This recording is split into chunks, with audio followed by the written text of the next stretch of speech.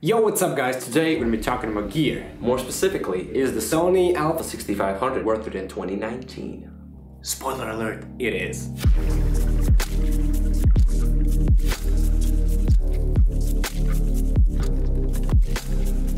So the first reason why we think the Sony A6500 is still worth it in 2019 is that 4K. Man, is it sharp. We have like 34-inch monitors, 4K, and it looks phenomenal on like even a big screen. It's really good, and we can't believe that this camera actually came out in 2017, and it still holds up so well. Like with all these Sony A7 series cameras coming out, I personally don't find a reason why I would switch. They literally have the same quality when it comes to video. Okay, it's full frame, but it's pretty much the same. If I need to name just one issue, it's that it doesn't do 4K 60.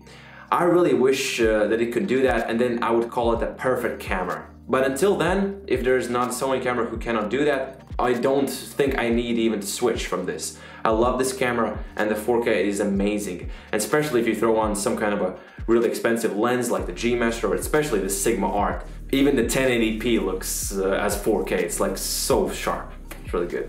Let's start off by saying how fast and reliable the autofocus on the Sony A6500 is. Man, some people say Canon's autofocus is amazing, but Sony is on the level with Canon, to be honest with you. I used to do a lot of events and weddings, and I still do weddings here and there, but I used to do them a lot. And believe it or not, 99% of the times I was on autofocus, which is bad. I know, I'm trying to change, but back then I was on autofocus all of the time, and 90% of the times it really did nail the focus, even on low light conditions, for example weddings. You know, when the couple does the first dance, it's usually lit very poorly, and you kind of want to go 1.4 aperture to get that bokeh in the background or to get the image as clean as possible, and for that, believe it or not, I was using autofocus. And by the way, I wasn't even using the Sony native lenses, I was using Sigma lenses. For example, the Sigma 16mm 1.4. And I couldn't believe it, the autofocus was really 99% of the times spot on, and the image was very, very sharp. So yeah, I consider the autofocus to be very reliable on this camera. And the third reason is built-in image stabilization. Now this can be a really great tool while you're shooting handheld, for example weddings. You know, you want to use a zoom lens and want to be far from the audience, and you just want to zoom in into that shot. You can just use the built-in stabilization, for example. You know, in like new cameras, for example like Canon, they don't even have that option, so this is a really great option to have on the Sony A6500. Alright, the next reason is that this camera is super tiny. It's tiny, seriously. If you have a small lens with it, like the I don't know, 12mm or 30mm, you can legit fit it in your jacket pocket. I've actually sometimes done that.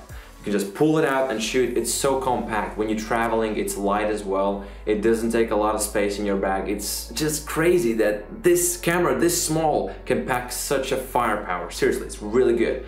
Also, the fact that it's not that expensive anymore. It came out in 2017. You can legit get it for maybe $600, $700 used, which is actually a really good price. And yeah, I think if you have that money, it's totally worth spending on it. Now, let's talk about the nerdy stuff, because come on, everyone loves talking about the profile pictures.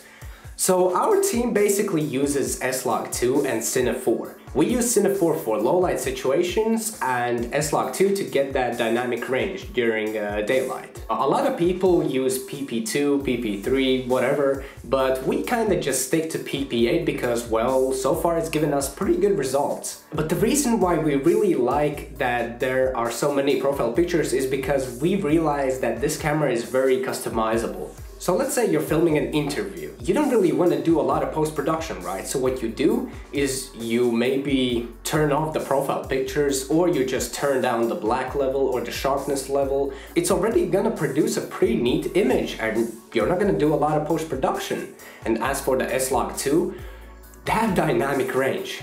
I think it had around 12 stops of dynamic range in S-Log2, and that is mind-blowing. If you want to get that cinematic footage, whew, that S-Log2 is gonna help you big time.